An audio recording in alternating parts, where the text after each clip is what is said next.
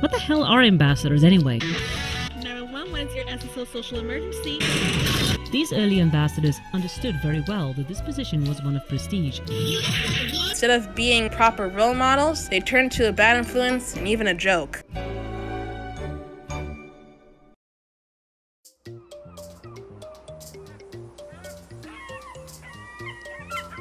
So, after posting our first video, more people came forward with even more tea. Rattle. It should arrive any minute. Rattle. But it's a little... Rattle! What?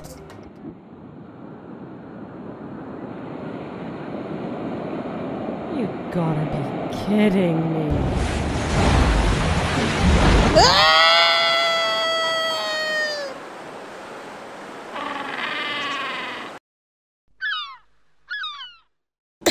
Welcome to part 2.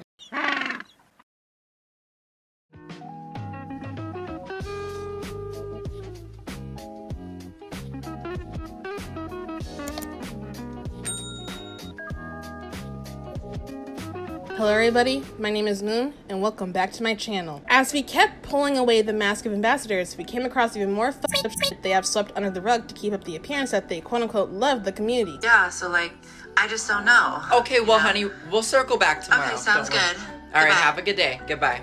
Yeah.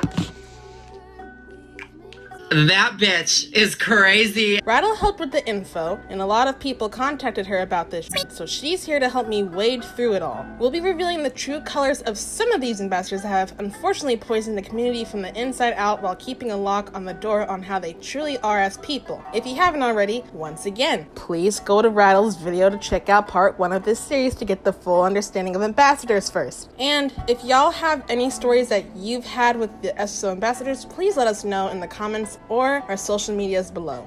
Thanks for having me, Moon. Let's dive into it and see what we find.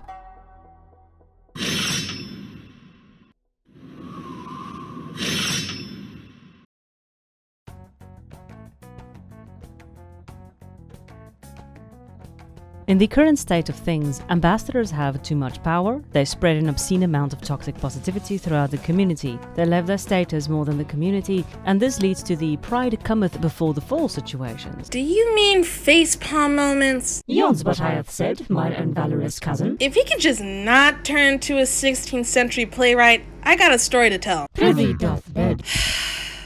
What am I gonna do with you? Nechka Winhart was suddenly banned from SSO's Discord server after mentioning a speed cheat and toxic positivity. Completely bewildered by the ban, she contacted one ambassador at first with the following message. Hello, can I ask why I was banned from the SSO Embassy server? She also gave her Discord user number and name, but they never replied. She continued to press for an answer while calling out their unprofessionalism, but after a long while, she finally gave up and asked another ambassador the same question. The answer? Hello! I'll look into this for you. Stop the cap. Stop the cap right now. She tried to ask for an update and was ghosted shortly after being told they're waiting on a reply. A few days later, the first ambassador finally contacted her, explaining that they do not handle the bans, and the reason for the ban was because, and I quote, mentioning and admitting the cheating was against the rules of the server and SSO's terms of service. And Nechka rightfully expressed her frustration. Why hadn't they simply explained this on the first day she was banned? Why didn't anyone contact her explaining the ban? Why did they ignore her for days before getting back? She also called them out on the toxicity of the community and that they need to take a look at how people were being treated in that server. Another full week would pass before the second ambassador finally said they would be making a suggestion to lift the ban. Nechka expressed her frustration and upset, and they replied with a copy-pasted apology. The apple doesn't fall far from the tree, does it? The rotten apple doesn't fall far from the tree. They would try and help further, but by this point, Nechka was fed up and had moved on from the situation. Whether the reason is being swamped, tired, overwhelmed, bored, or just plain ignorant does not change the fact that this situation could have been handled so much better.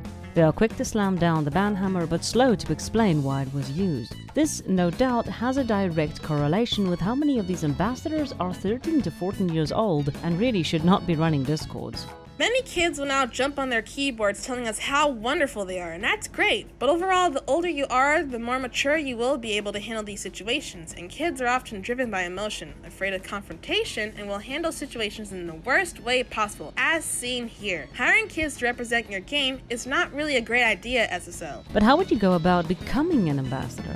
One ambassador had a rather helpful answer. There is no way to apply for the ambassador program. Everything is answered on the post. How to stand out? That's up to you to figure out. No true advice, no helpful tips for conduct or perhaps an idea. Just figure it out yourself. But it doesn't end there. This same ambassador further decided to make a post telling people to please be kind and considerate to ambassadors, and to remember that ambassadors are chosen by ambassadors. This only enforced the fact that today it is more of a clique, and if they don't like you, you won't get in. And that's an experience a lot of people have had. If the ambassadors have blacklisted you, you're done.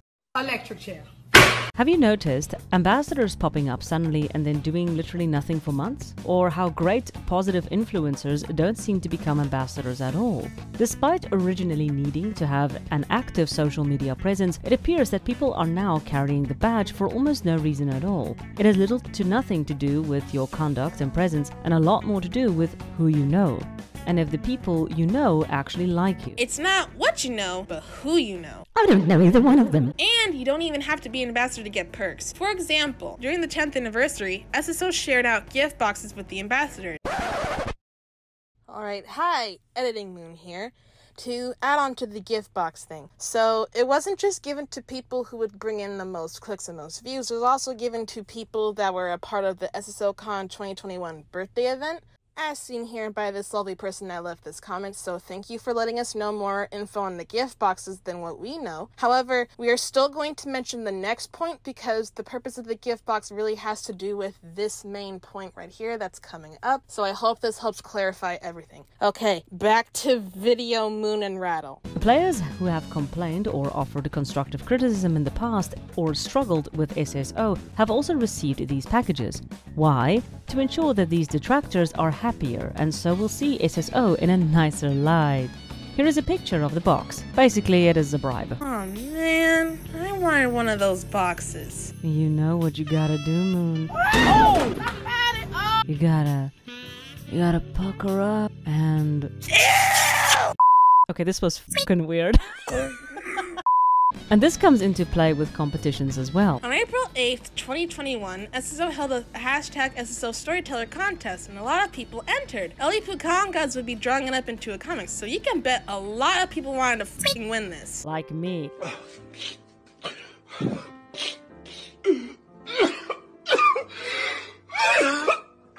But in the end, SSO chose the only person that would make sense. An ambassador. The reason for this is simple. If an ambassador won, they would make a post about it. And if they made a post about it, more people would see it. And if more people saw it, more eyes would turn to the game, more players might join. It was a calculated action. And a painfully disappointing one for a lot of us. Another situation a lot of you might know about is the hashtag SSO Eat With Us fiasco. Ambassador Violarts and Becky J Games collaborated on an eating disorder post with the hashtag SSO Eat With Us. Although it was intended to help people with an eating disorder, namely anorexia, it did not take into account that people have different eating disorders, and showing pictures of food on timelines to people who have eating disorders did not go exactly as planned. Becky J Games would apologize for the incident.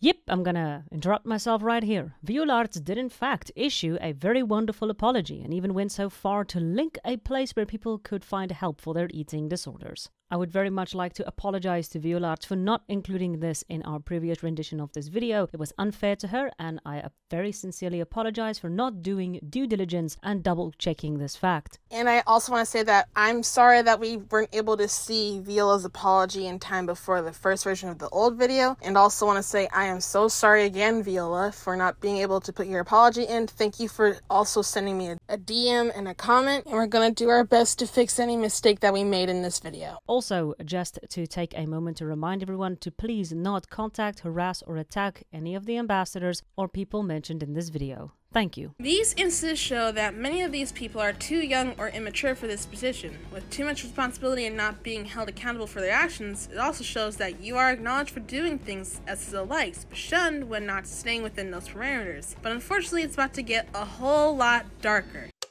Where'd the lights go? Dude, the next part is gonna be fucking dark. I'm adding to the atmosphere like we're on those murder cold case shows. Turn the fucking lights back on! Okay, damn. Jesus.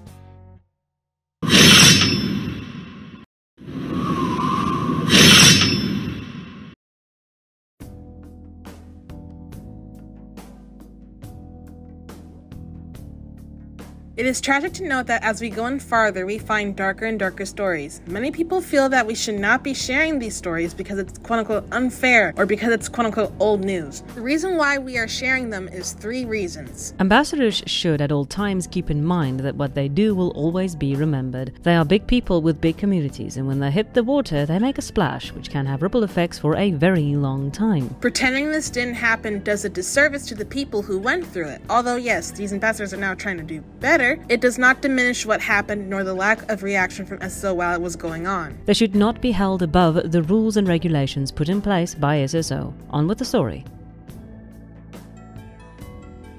The first story we're going to be covering is one that a lot of you might be aware of, that of Corinne Mistil from the Hungarian server. Some of her stories will not directly correlate to ambassadors, but it will give you an idea of how petty SSO can be when they want to be, and give you an idea of what a fine line these ambassadors need to walk. Corinne really actively started to make YouTube videos in November of 2016. Her videos were so awesome that SSO even left a few comments about how good they were. But trouble started in 2017 when she had made a video on the Furfall Mistfall area, showing how people could glitch in. A few months later, SSO suspended her for a week and then demanded she take down the video and remove all other bug videos or she will get a strike on her account. At the time, a bunch of people were making videos about this glitch, and Corinne couldn't understand why she was being attacked so personally. Shortly thereafter, SSO made an announcement that Mistfall would be delayed, and SSO claimed that the reason was due to people glitching into the area. All of this claim made no sense. A lot of people accepted it and started asking who these people were. A Facebook user directly asked if it was Corinne Mistil, and SSO replied with a definite Yes! You can imagine the backlash. She was quickly bombarded by attacks, threats, and a slew of plain old nasty comments for being the direct cause of SSO extending the release date for Mistfall, which, when we think about it, makes literally no sense. This could not have been a reason to extend the deadline, and really, Corinne was most likely only used to set an example. Don't go into closed areas or you will pay the price. Shortly thereafter, they announced a new batch of ambassadors. A few people started asking on Facebook why Corinne wasn't on the list, but SSO only liked one comment. Corinne Mistil is a letdown to the community.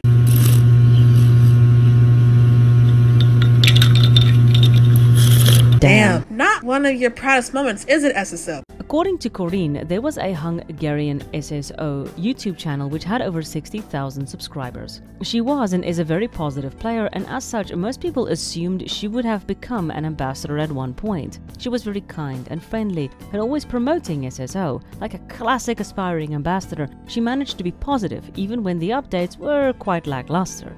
Corinne became friends with her, and when she realized that this YouTuber wanted to become an ambassador, so she decided to help her out. She started the hashtag YouTuber's name XSSO, and a lot of people joined in, sharing stories and pictures with this YouTuber and tagging SSO to encourage them to give her a chance. Most of the Hungarian players wanted this girl to become an ambassador. The people had spoken. However, according to an employee at SSO, this movement made it freaking impossible for the Hungarian YouTuber to become an ambassador. Since this debacle, they have announced 19 other ambassadors and have given this YouTuber the cold shoulder. She has been, in short, blacklisted because the community love her. In 2020, during lockdown, a friend of Corinne who knew the leader of the ambassador program outright stated that Corinne would never become an ambassador because the leader of the program hates her. But despite this hate for her, she was still contacted to do a promotion for the Christmas event because they do know that she has a lot of sway and her reach is far. And in SSO's books, the only thing that matters are the numbers. Corinne makes a damn fair point though. She says that despite the pettiness of SSO, they clearly do need the publicity and marketing from their players. Also, the marketing team and the ambassador team are clearly two different groups. If they were the same, Corinne would never have been given the chance to work on the Christmas campaign. Come on, let's go. Let's go. Okay, ladies, now let's get information. Give me a P. Give me a E. Give me a T. T. Y. I'm petty all the time. The next story involves a big ambassador in the community known as Angelica Coldforest, aka Ange. First story we'll look at is one about a mod, a content creator, and Ange. CC Creations had applied the Sims 3 animations to SSO models, and it looked amazing. This other YouTuber made a video about it because, yes, it was fun! It's amazing! Angelica, or Ange, left a comment about how this is wrong and shouldn't be supported. At first, the creator didn't mind, people are entitled to their opinions, but unfortunately for some reason her followers quickly picked up on the video and bombarded this creator with some rather rude comments. Look at her. I bet she ain't without all that makeup. Keep going, bitch, cause you ain't with it.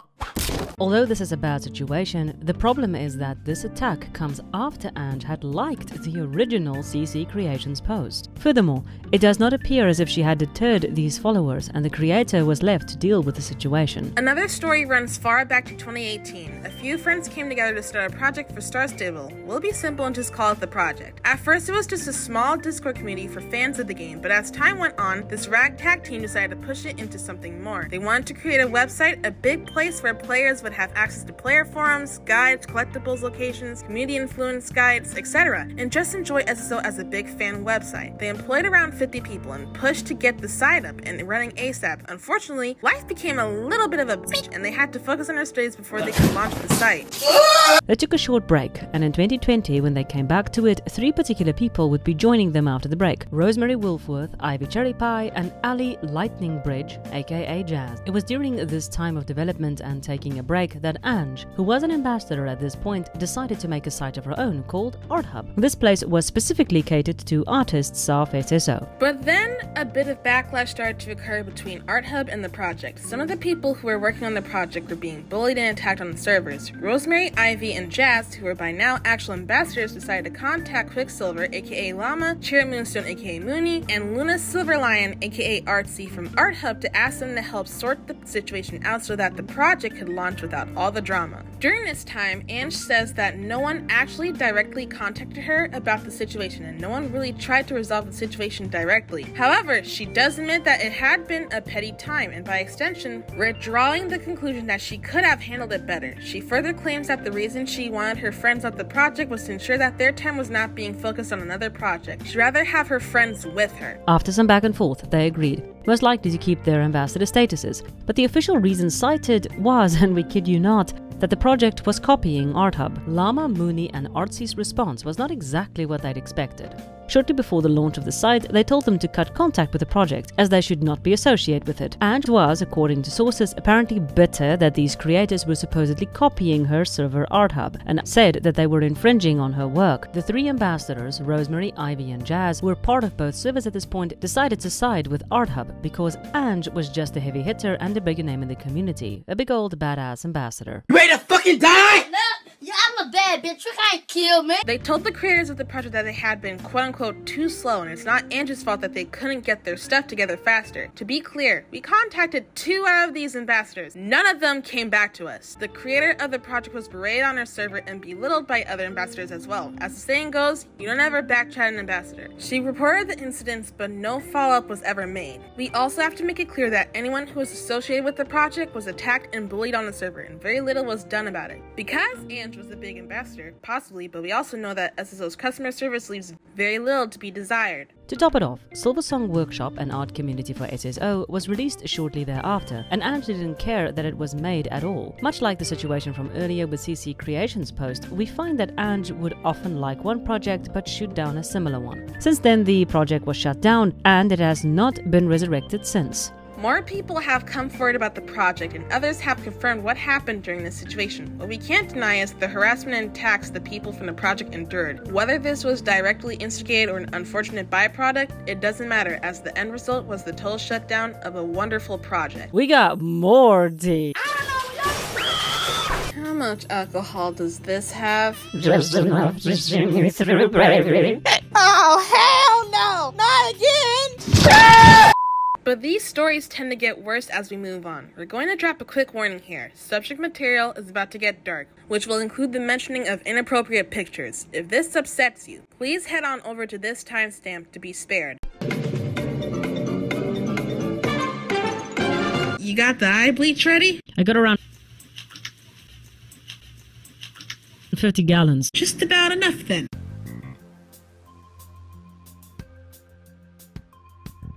Now we get into the most controversial situation and the reason why we had to yank back the vid and edit a few things. The situation with the supposed inappropriate picture. A few years ago, an ambassador called Pietra Darkbrook or Puff shared an inappropriate pic with a person who had not been comfortable with it at all, and there was a minor in the room too. The picture floating around the internet was essentially of said ambassador in bra and shorts with her stomach on full display.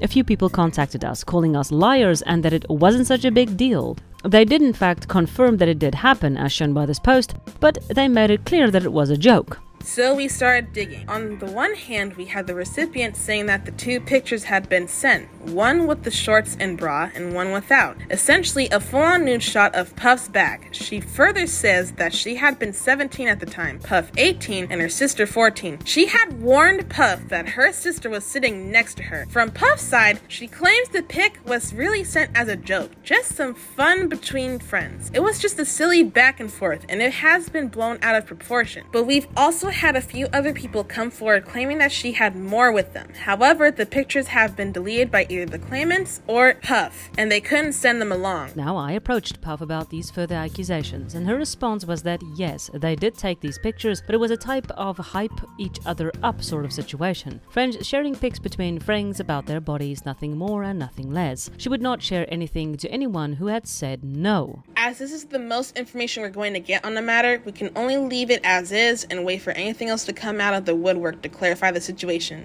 Now we're going to dive into Puff's history because it is relevant. Puff has an interesting history filled with some really tone-deaf posts, as she admits herself.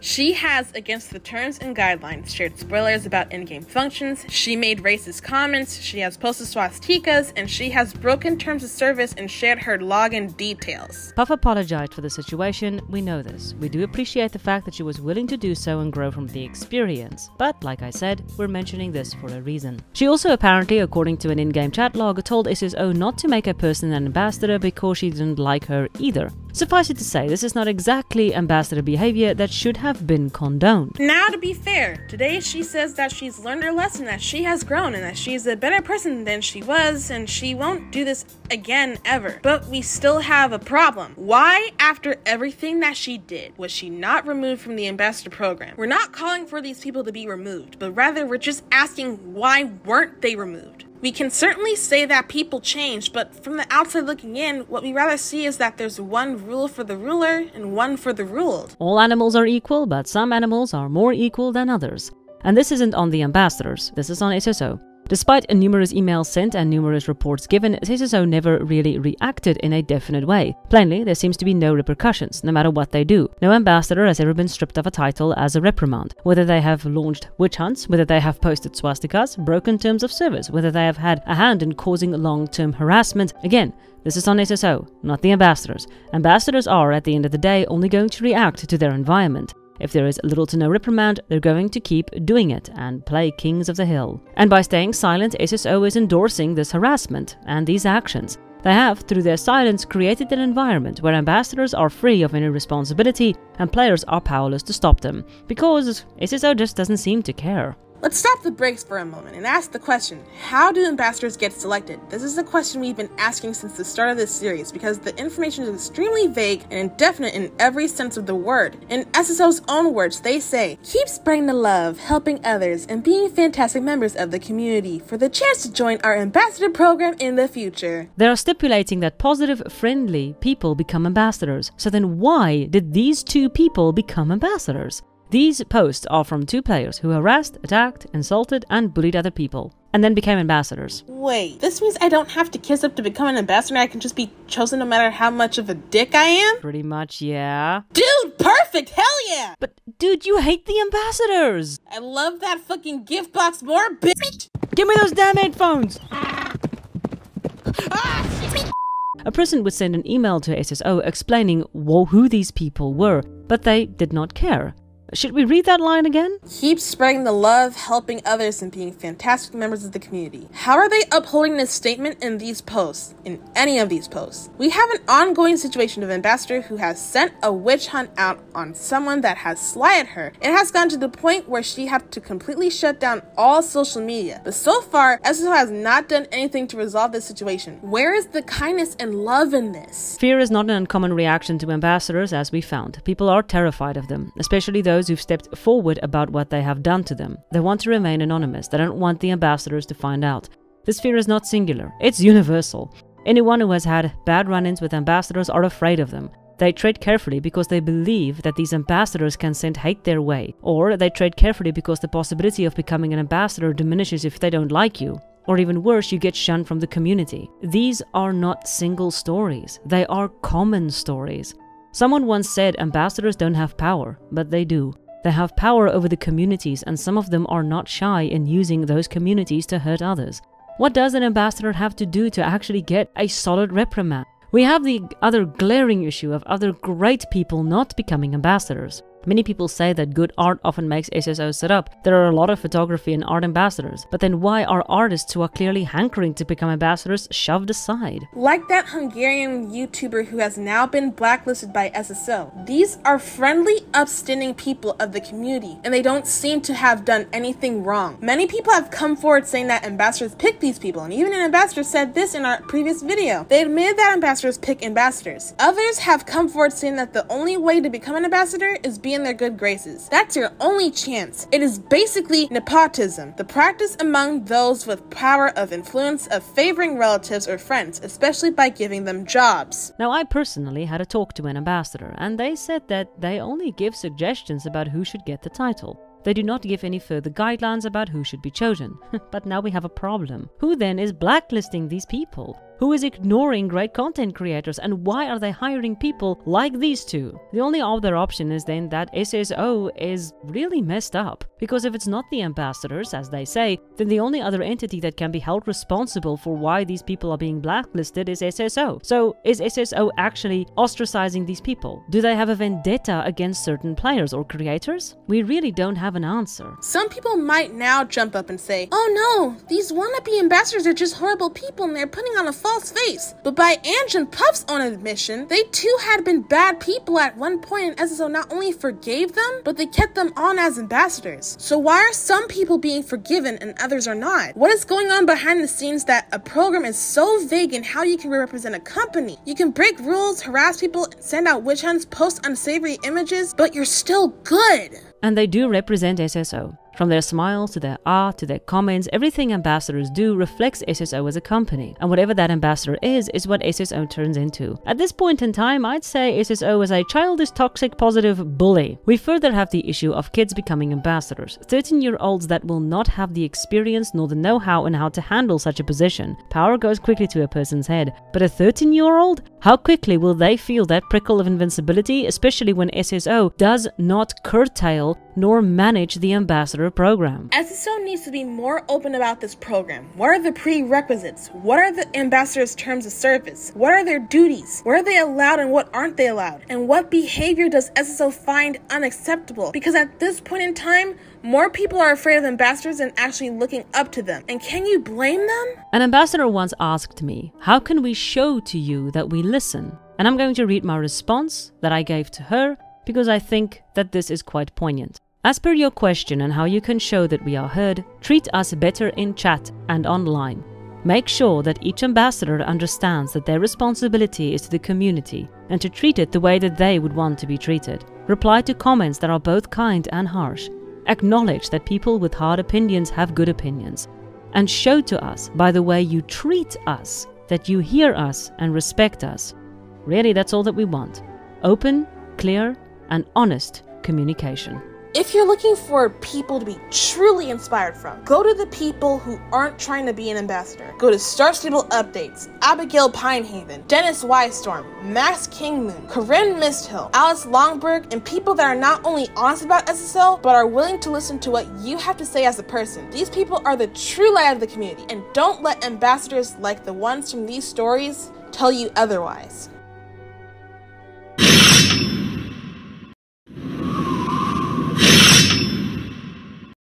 Okay, well, that was the entire Ambassador video series. Thank you all so much for joining me, and I'll see you next time. Moon? What the hell? Oh, God.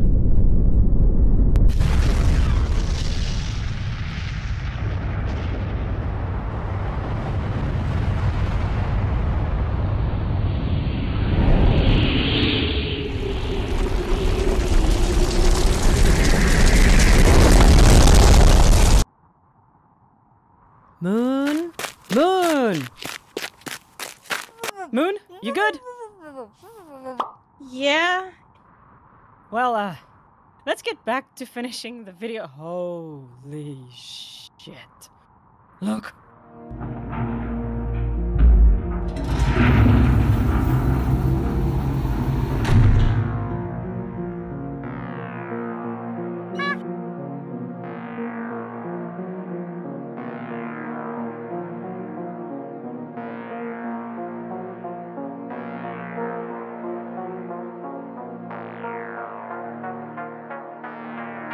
Greetings. Greetings, greetings. Hello. We have ascertained that you have been conversing on the atrocities of the four representators of Star Stable. We want to bring more of the social affairs that have wreaked havoc across the lands of this crumbling community, and we have narratives of the inadequate supervisors within the establishment. We bring you, as social media would say, the tea. Oh, shit! Wait, does this mean you're staying? Yeah. It's all gone to shit, Governor. I hate this series.